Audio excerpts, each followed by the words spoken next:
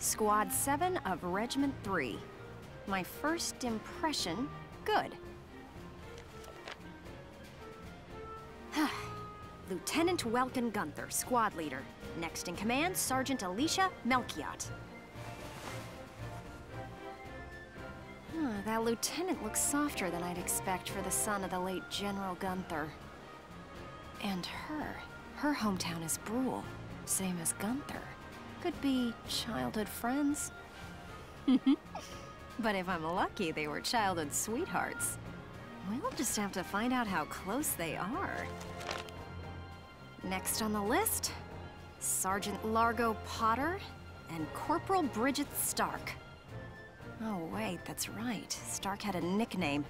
Gotta jot that down. Goes by Rosie. There. Looks like those two don't trust Gunther much yet. That could be good. Could be really good. Who does that leave? Right, the tank pilot, Corporal Isara Gunther. She's the lieutenant's sister. Now that's strange. She looks Darkson to me. Wonder how that comes into the picture. You couldn't ask for a more colorful crew than that, could you? Something tells me these guys are different than the usual troop somehow. Maybe my keen journalistic instincts? Well then... the truth's not gonna uncover itself. Here I come, ready or not.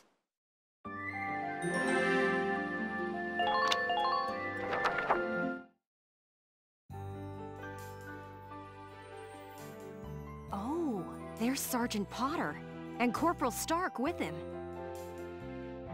Hey, guys! Mind if I ask a few questions? It'll only take a second. What, like an interview? What do you want to go interviewing us for? Aw, come on, big guy. I bet we'd make better topics than some rich kid. Wonderful. Let's start with you then, Largo. You fought in the First European War, right? Yeah, I've been a soldier ever since, too. I'm what you'd call a seasoned warrior, see? And why did you choose to stay in the Force? Most people try to avoid the soldiering life. It's an honest living, plus I got my reasons. Besides, I ain't the only one. Look at Elle. Elle? Who's Elle? If I had to guess, I'd say Eleanor Virat. Captain Virat, that is. 3rd Regiment. It seems you've got quite a history with her. Care to fill in some details for us? There ain't no details. Is this the trash you want to write about? Look, I'm a busy guy. I'm out of here. Hey, Largo, wait up! Oh, just let him go. We can have a little chat, just the two of us girls. So, Rosie. Can I call you Rosie? Beautiful name, by the way. Do you like flowers? I used to sing at a bar. It was hardly a flower patch, but my nickname there stuck. Tell you what, though. Some customers came from miles away just to hear me sing. My. So why's a pretty young songbird with a voice as sweet as a rose so... thorny towards Lieutenant Gunther and all those others? I just ain't trusting my back to a stinking dark hair is all. Traumatic past experience with a Darkson leave you bitter, maybe? Think what you want. I got better things to do than sit around gabbing about him is all. You can put me down as allergic, yeah? Just chatting and I'm starting to feel sick.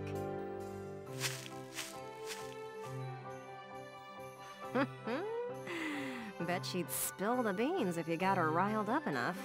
Maybe next time. Still, a veteran carrying a torch for his captain and a Darkson-hating chanteuse? They may be cranky, but they're characters.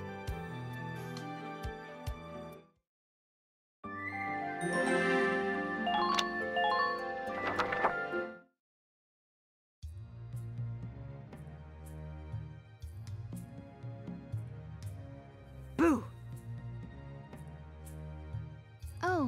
Miss Ellet. How are you?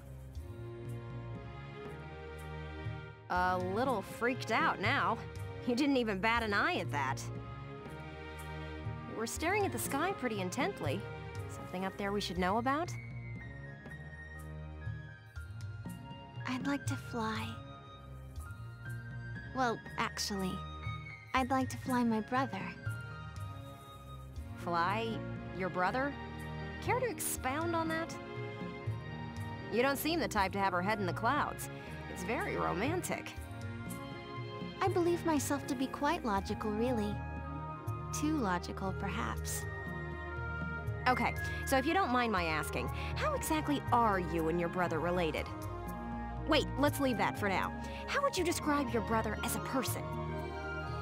Welks is... objectively speaking, he can seem a little strange sometimes. I see. Although I'm a little unsure of what that means, coming from you. But he is a very kind person, and loyal.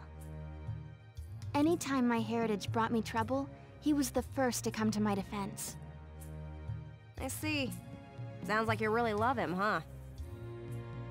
I would say I respect him a great deal. Gotcha. Sounds like you lucked out in the sibling department then. Yes, very much so.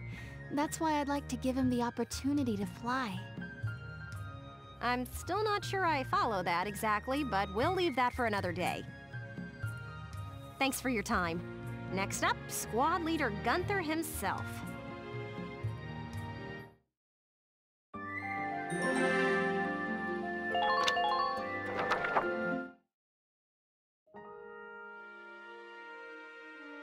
Hello, hello!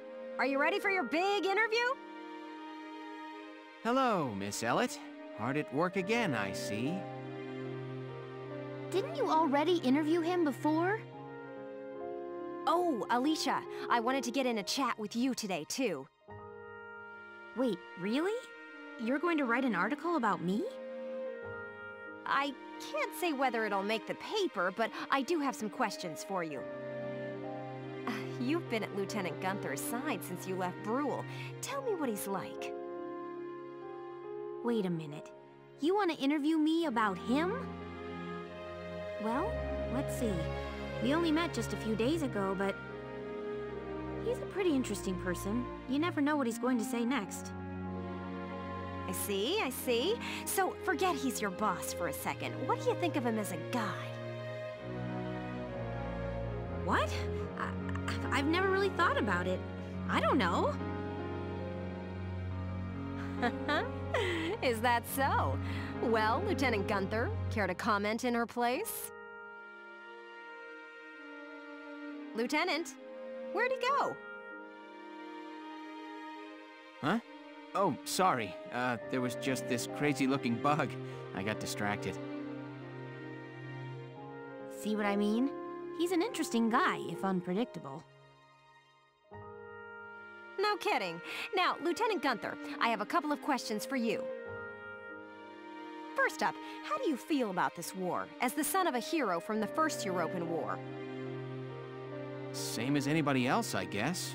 I want it to be over. Are people looking at me as the son of a hero? Well, maybe I am, but I'm still just me. Okay then, let's talk about you. What are you fighting for? I feel like the present world is made up of things we've inherited from the past. We get life and a home from our parents, knowledge from our teachers. And not just the good stuff. Take prejudice against Darksons. That's learned behavior.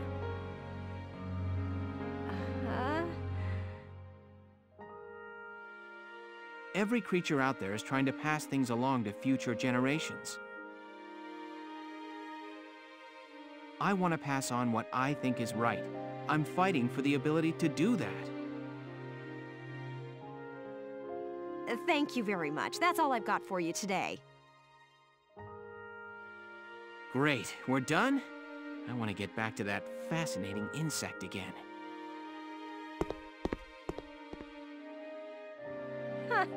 You really hit the nail on the head. He's as entertaining as he is unpredictable. I was planning on moving along to the next squad after interviewing everyone in Squad 7. But I think I'll stick around and learn a bit more about you Sevens, if you don't mind. Not at all.